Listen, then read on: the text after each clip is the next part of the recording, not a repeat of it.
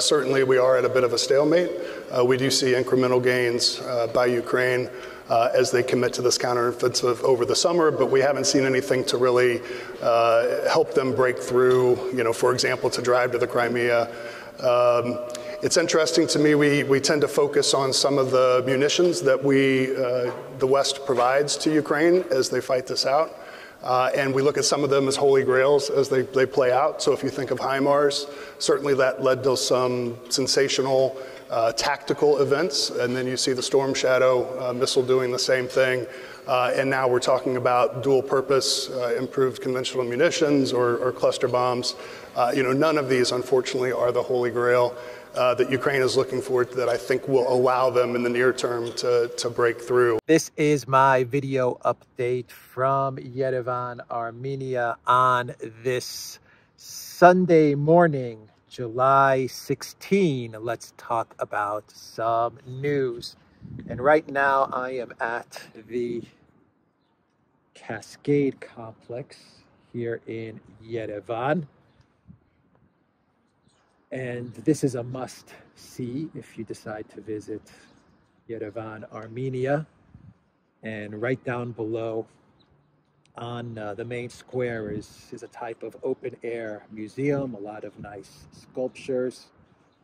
You have a whole bunch of cafes and restaurants, and I think they're setting up for some sort of a concert, perhaps this evening. But this is a great place to come. You can work your way up the steps, maybe get to the top up there, and you have a great view of the city.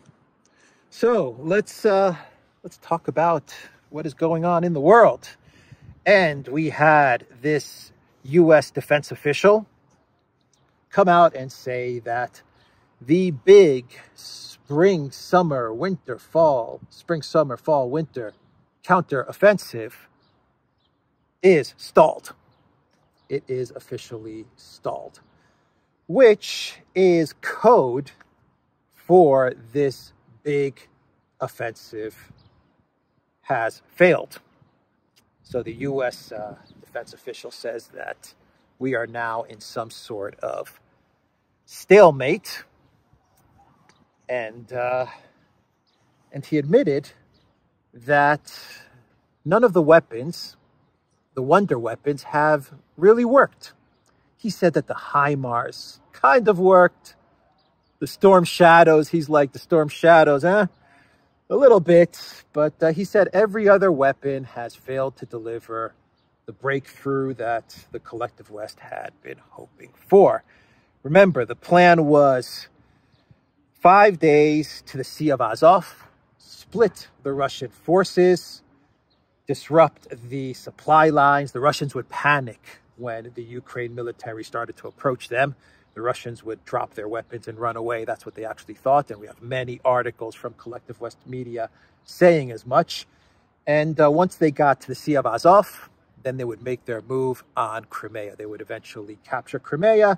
And as Budanov and Zelensky and Podolyak, as they said on many, many occasions, they would be fishing or swimming or doing something in Crimea this summer. That's what they were telling us for the last 3 months. And now you have the defense officials saying that, yeah, we're at a stalemate right now, which means that the collective West, NATO, this NATO proxy, the Zelensky regime, they are losing. When they say stalemate, what they really mean is that they are losing. So the New York Times, they came out with an article. The title is, "After Suffering Heavy Losses, Ukrainians Paused to Rethink Strategy." Early in the counteroffensive, Ukraine lost as much as 20% of its weapons and armor. The rate dropped as the campaign slowed and commanders shifted tactics. So the New York Times comes out with an article where they admit that the Ukraine military has lost 20% of the weapons given to them by the collective West in this counteroffensive. From June 4th up to today, The New York Times is saying that the Ukraine military has lost 20% of everything they had for this big counteroffensive. The interesting part to this article is that the New York Times, they don't talk about the casualties, like the people lost, the soldiers lost. The Russian Ministry of Defense, they put a number on it, and they said 26,000 Ukrainian soldiers were lost in the first month and a half of this counteroffensive, which has failed to even reach the first line of Russian fortifications. 26,000 lost. The collective West was saying, actually Stoltenberg was saying, as well as the collective West media, he said that Ukraine had trained, that the collective West had trained 60,000 Ukrainian soldiers for this big offensive. 60,000. That's the number that they put. And I'm taking the high end. 60,000. Those were the troops that were going to go on this big counteroffensive. And according to the Russian Ministry of Defense, 26,000 have been lost. And I haven't heard anyone refute this claim from the Russian Ministry of Defense. I haven't seen Zelensky or Stoltenberg or Austin or anyone come out and say, no, we haven't lost 26,000. Even if it's 20,000 and they had 60,000 troops to begin with and they've lost 20,000, it's a disaster, a complete catastrophe for the Zelensky regime. Now, let me pull up this article. The Ukraine military lost 20% of the equipment it sent to the battlefield during the first 2 weeks of its counteroffensive. The New York Times reported on Saturday this high attrition rate was reportedly a key factor in Kiev's decision to pause the operation. Beginning in early June, Ukrainian forces launched a series of attacks all along the front line from Kherson to Donetsk, advancing through minefields without air support. The Ukraine military lost 26,000 men and more than 36,000 pieces of military hardware, according to the last figures from the Russian Ministry of Defense. I'm actually reading from RT right now, which gives a good summary of this New York Times article, and we'll get into some quotes cited from this RT article, which is referencing this New York Times article. Ukrainian losses were at their highest during the initial 2 weeks of the offensive, the New York Times claimed, citing unnamed American and European officials. These officials said that up to 20% of Ukraine's tanks and armored vehicles were destroyed in this period, including many Western-provided vehicles. For some units, Western equipment was lost at an even higher rate. The Times continued, citing figures from a pro-Ukrainian organization. Ukraine's 47th Mechanized Brigade, a NATO-trained unit, apparently lost 30% of its 99 Bradley infantry fighting vehicles in 2 weeks, while the 33rd Mechanized Brigade lost nearly a third of its 32 German-made Leopard tanks in a single week. Quote, "They all burned," said one Ukrainian soldier who witnessed at least 6 Western vehicles destroyed in a single Russian artillery barrage. Another Ukrainian fighter told the Times that his unit's Bradleys run over anti-tank mines on a daily basis. While the troops inside often survive, the vehicles are left immobilized long before they can reach Russian lines. And then RT notes that Russian President Vladimir Putin said that Russian forces have destroyed a total of 311 Ukrainian tanks since June 4th. Quote, "At least a third of them, I believe, were Western-made tanks, including Leopards," Putin told Russia 24 TV on Thursday. So that's the New York Times article. Some more information courtesy of RT, and I think everyone that is watching this video gets the overall picture. And once again, this New York Times article, RT talks about the 26,000 soldiers that have died, according to the Russian Ministry of Defense. But the New York Times, from what I understand, they're not too concerned with with the death of these soldiers in this catastrophic counteroffensive, this failed counteroffensive. Lindsey Graham, this is what Lindsey Graham tweeted yesterday. The bottom line on the costs supporting Ukraine: number one, 0 American service members in combat. Number 2, 0 American service members killed in Ukraine. 3, a very small percentage of American defense budget has been spent to assist Ukraine's military. 4, the Ukrainian military, in defense of their homeland, is systematically dismantling Putin's army.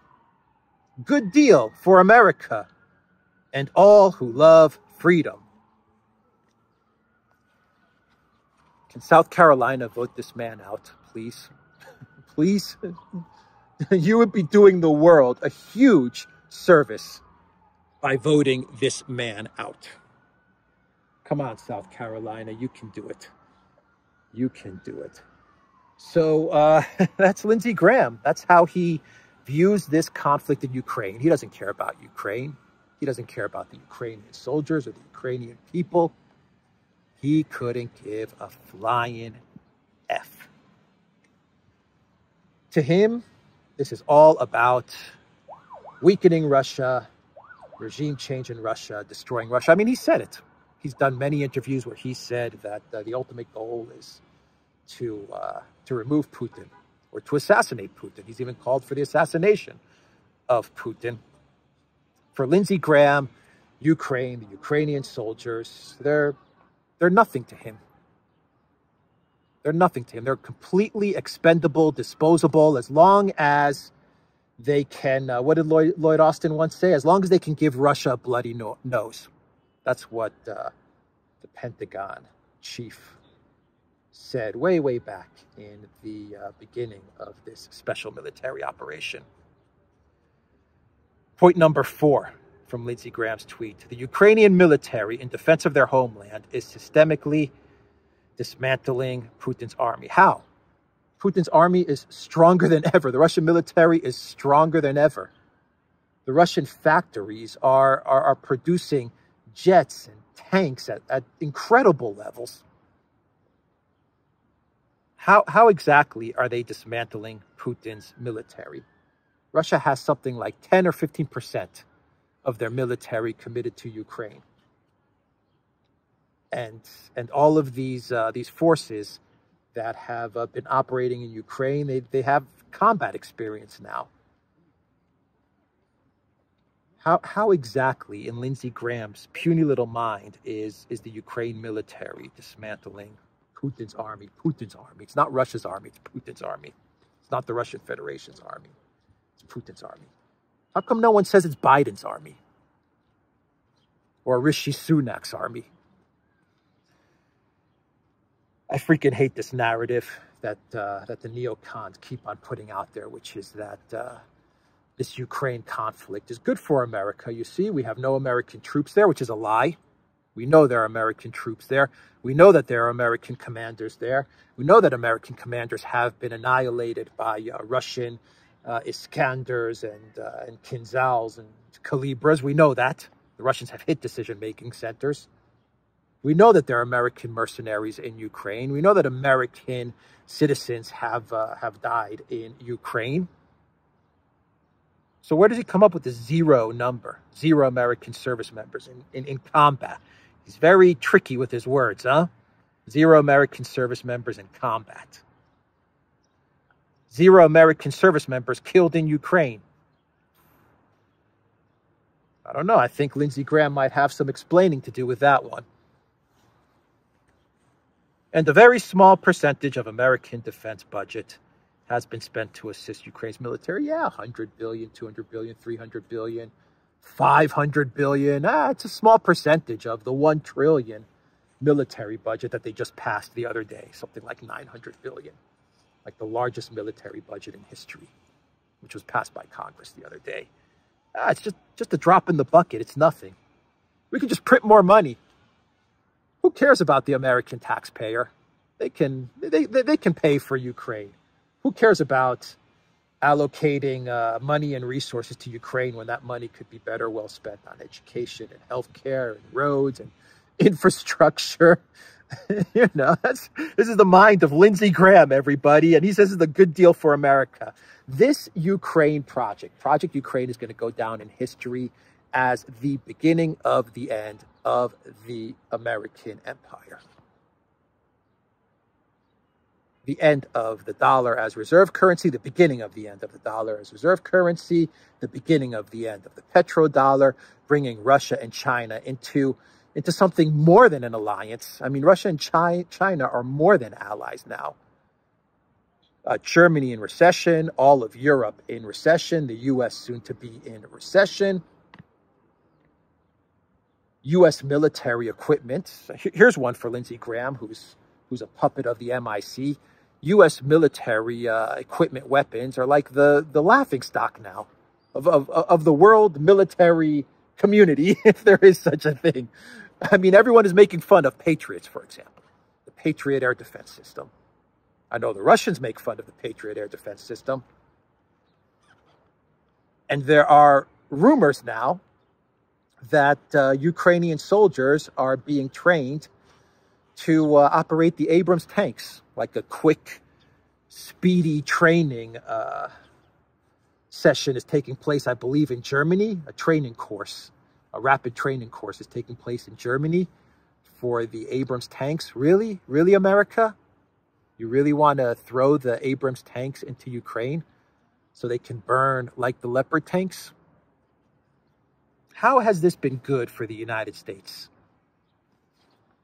This is a disaster for the United States. It's been a disaster for Europe. I really, really hate that narrative that this is a good deal for America because they're using Ukrainians as a proxy to fight Russia. It's been a disaster for the U.S., a disaster for the American people, a disaster for Europe, a disaster for the European people, a disaster for Ukraine. This is a disaster. Speaking of weapons, the F-16 is being delayed by the U.S. This whole F-16 training program and getting F-16s to the Zelensky regime. According to Politico, the U.S. is delaying it a bit. But eventually it'll happen. But from what Politico is reporting, the U.S. is trying to get all of the tech in order and then the procedures in place so they can eventually train the Ukraine pilots. Politico says they're going to be trained in Romania. I've heard reports saying they're going to be trained in the Netherlands. Maybe both, probably both. But the U.S. is delaying things a bit, and they're quite not ready to sign off on the F-16s, the excess F-16s, according to Sullivan, that Europe is going to give to Ukraine and to get the training program underway. This rapid training program, a 10-week training program on an F-16 so that they can fight Russian pilots who have been training for God knows how many years on advanced fifth-generation fighter jets.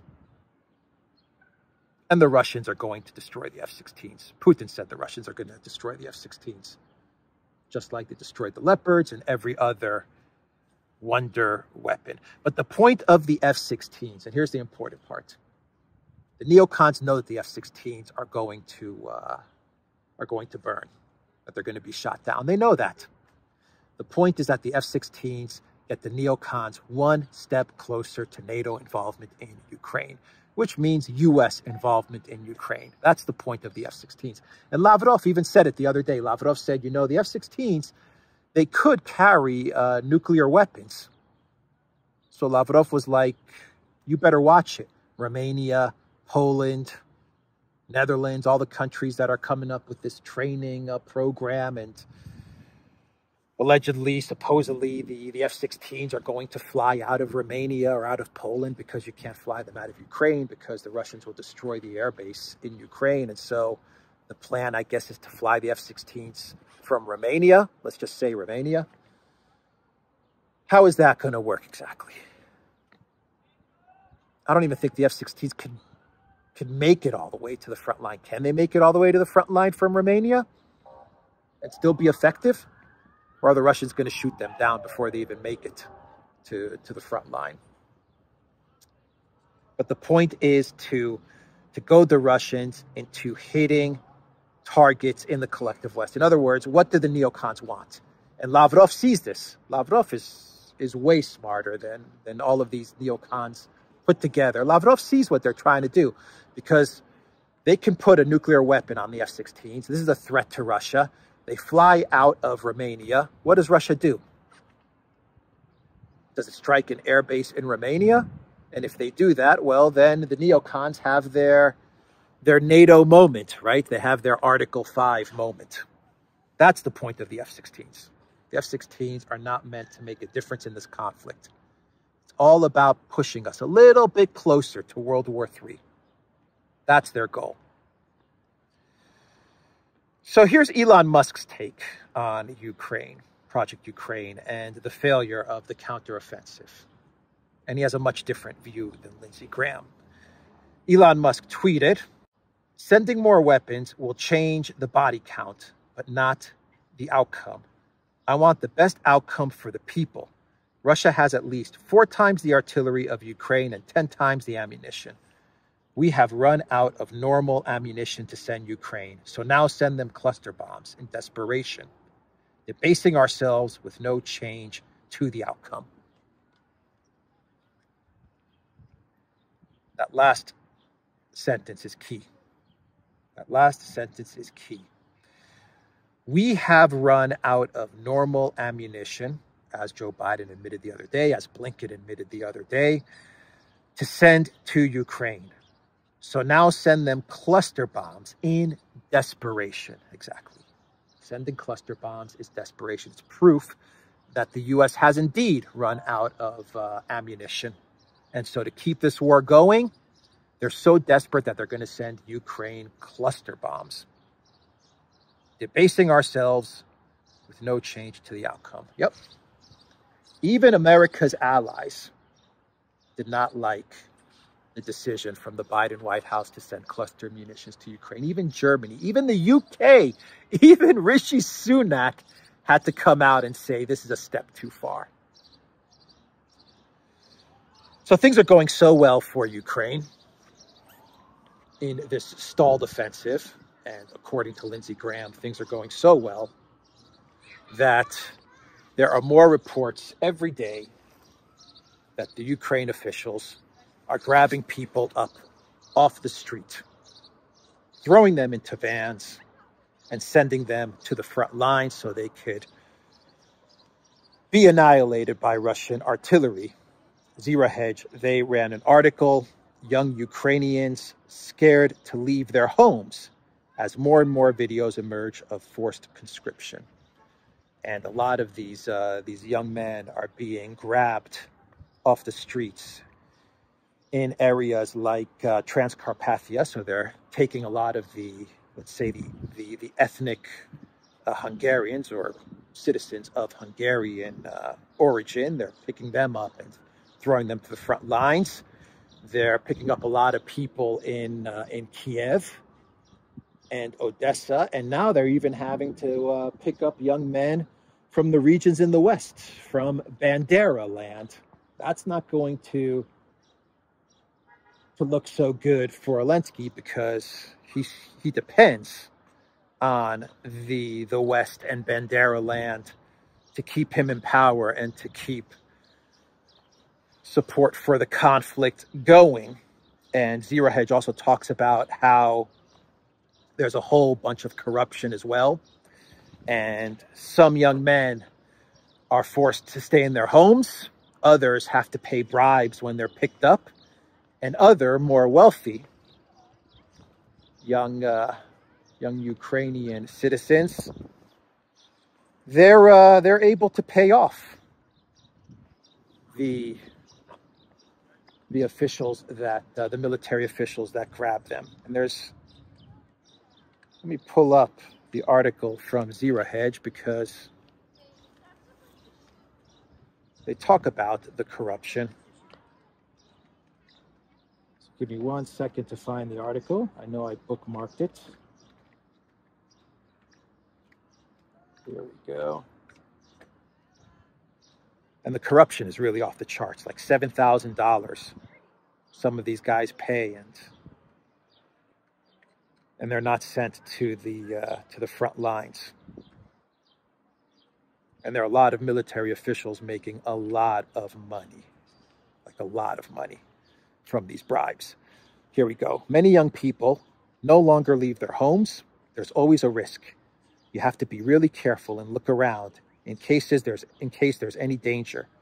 It's really stressful, said one young Ukrainian man in an interview with broadcaster France 24. Why don't young people want to be drafted into the army? Because they know the price of holding the front lines. It costs thousands of lives, he added.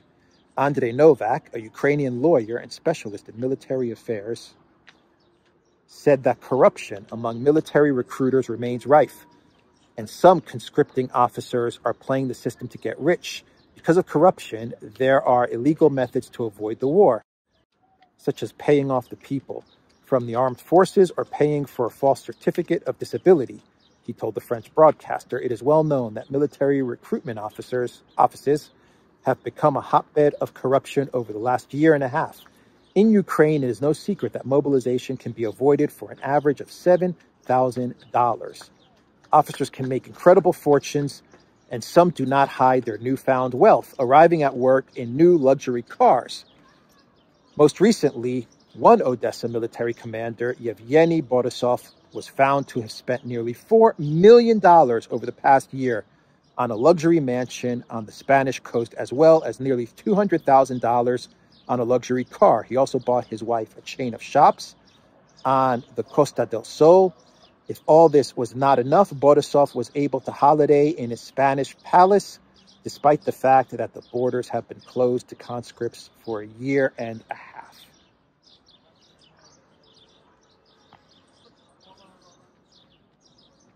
But according to Lindsey Graham, this is good for America.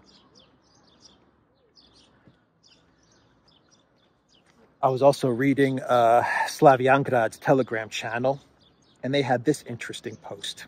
The Russian army's rate of capturing Ukrainian POWs is increasing rapidly across every front of the war.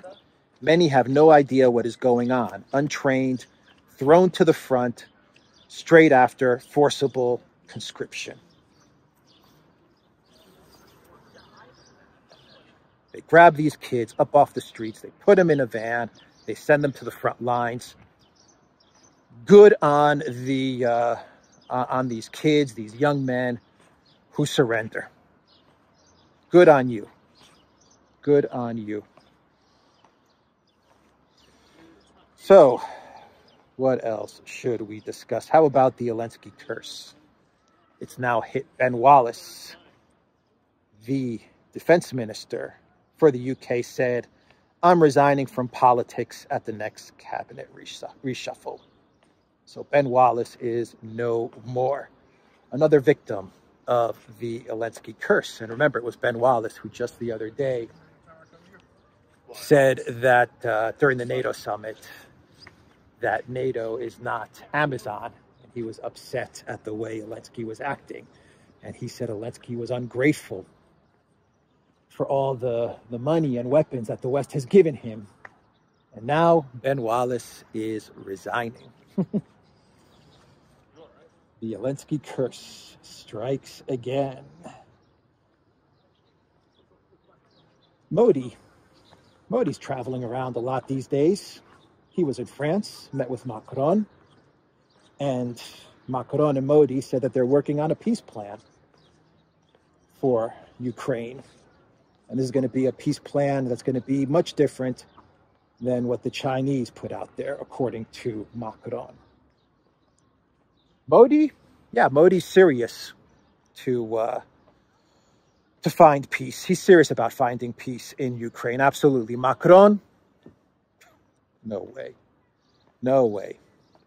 Macron is a flip-flop BSer. This is all show.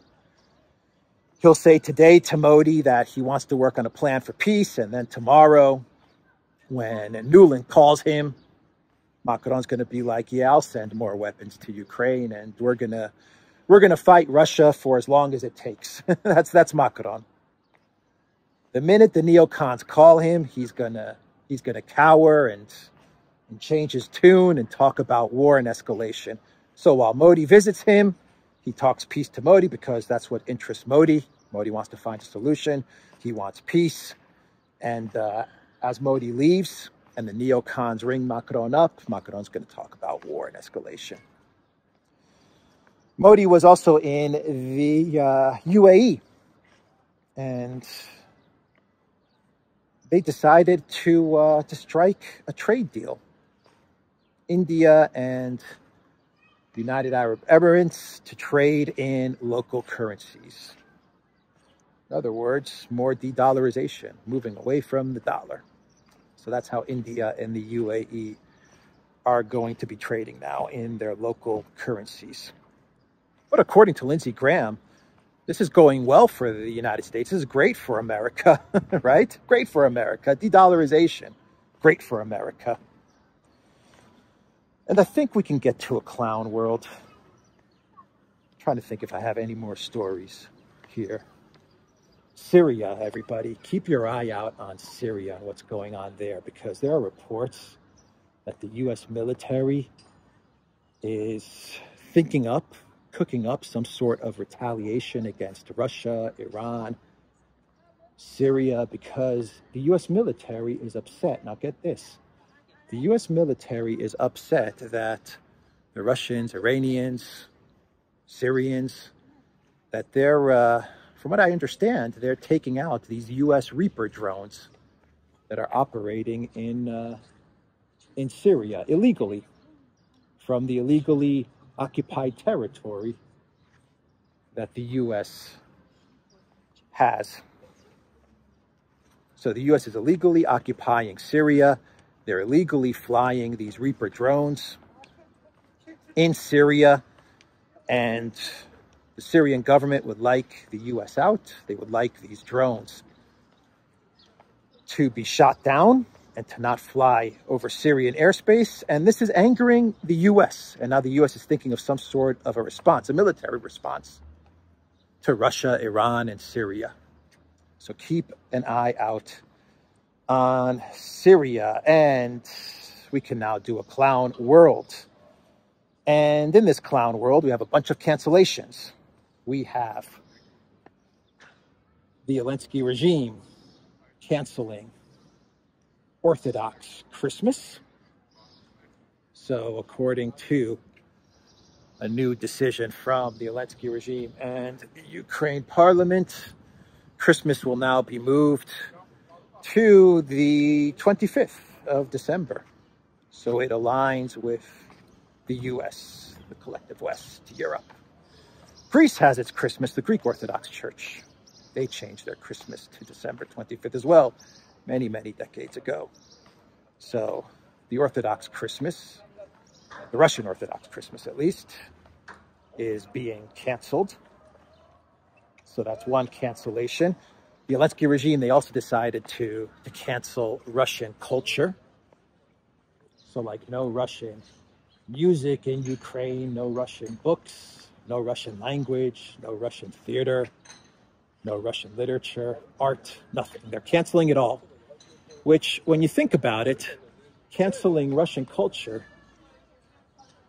for Ukraine is like canceling your own culture. I mean, you cancel Russian culture, it's like canceling yourself, right? That's essentially what the Zelensky regime is doing, canceling their own history, their own culture, their own society.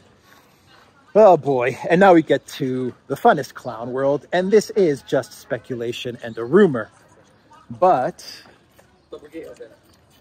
there was this image from the NATO Vilnius summit with Zelensky and his wife, Elenska, taking a group photo with everybody, and you can see they're kind of holding hands, maybe not holding hands.